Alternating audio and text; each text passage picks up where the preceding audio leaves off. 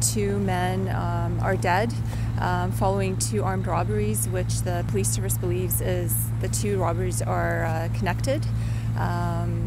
They were armed robberies involving weapons, firearms. What had happened is that just before 3:30 a.m. this morning, the EPS received a phone call from the first location where the first incident was reported. That was at 32nd Avenue and 82nd Street, where a male was shot at a convenience store.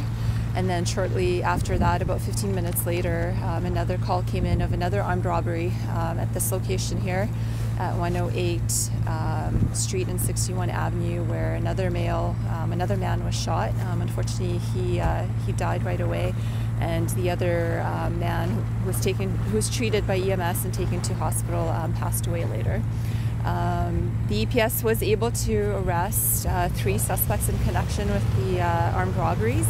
Shortly after, about 5 a.m. this morning, a suspect vehicle led officers on a criminal flight down the White Mud eastbound.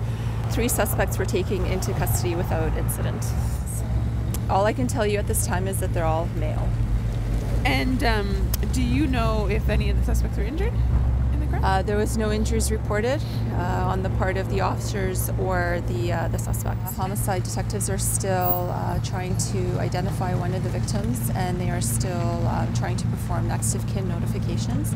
So at this time, we're not able to release any details about the two men.